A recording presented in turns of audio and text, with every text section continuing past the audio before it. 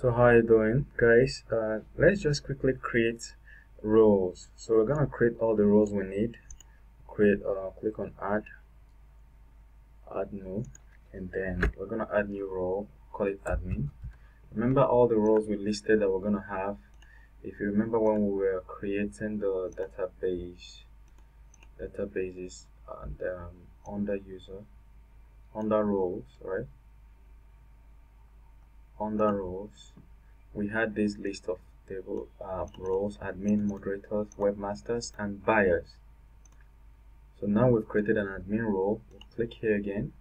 We need to create a moderator. The moderators are basically the staff that works for this company.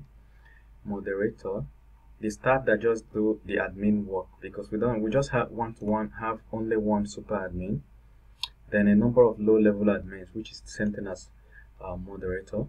Then after moderator, we have webmasters, the people that own the website that receive the payment. Webmaster.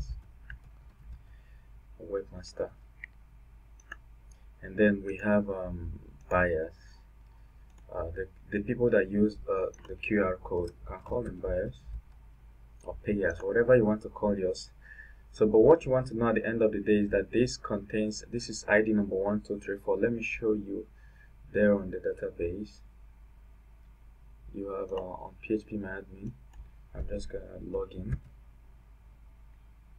So here we're logged in. If we look at roles under QRCode, we'll see roles. And what are those roles doing? We have admin with ID of 1, moderator with ID of 2, webmaster ID of 3, buyers with ID of 4. So that's what we want to cover in this video. So that's how you create different levels, but we need to make the levels actually work. And the first thing we need to do to that effect is to come to our platform, go to our routes file. Under routes, click on web.php. Now under web.php, there are some routes we don't want people to be able to access. For instance, we don't want anybody to be able to access anything that has to do with users, transaction roles, and QR codes unless they are logged in. You understand? And then if you look at this, you see that our routes are repeating itself. Look at this one, is identical to this. It was recreated by the Laravel generator, so I'll remove it. If you look at this, you see that it's identical with this. I'll remove it. So that's to reduce redundancy. Then these routes we don't want people to be able to access unless they are logged in. We have to wrap it inside an auth middleware. There is a middleware that comes by default with Laravel. It's called auth. I just pasted this. So at the bottom here, I have to close it up. I'll do this, then this, then this. So let me adjust this a little. So you can manually type this. Only logged in people can view this. Users can view the below.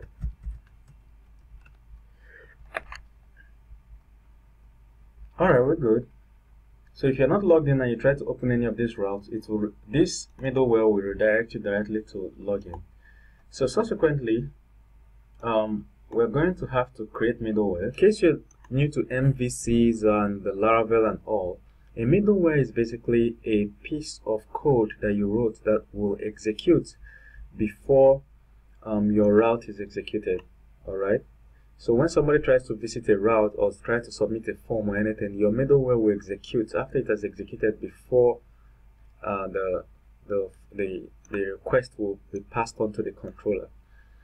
Alright, so let me show you where this file is. This is one route, the one middleware that was written. If you go to app, you go to HTTP.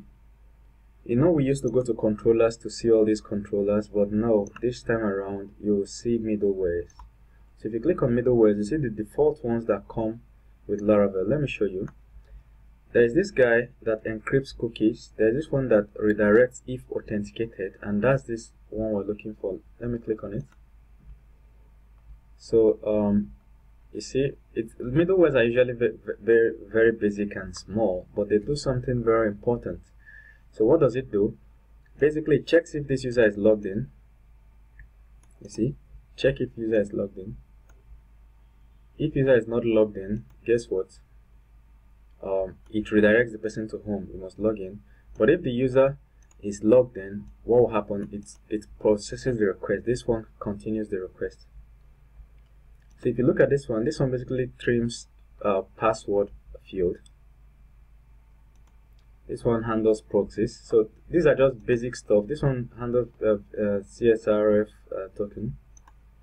Just basic stuff that comes with Laravel default. So we can create more of ours to make sure that moderators can only access some routes, webmasters can access some, and buyers. So that's just it. But the thing is, I'll leave that for the next few videos. But what we're going to do more urgently is to clean up some of this HTML. For instance, if we come to QRCode, you see the way it's scattered. We need to clean it up so that it will look neat. Alright, we need to clean it up, remove some of the columns we don't need, and then the ones that needs to be full URLs, we'll make them full URLs and all. Alright, thank you very much. See you.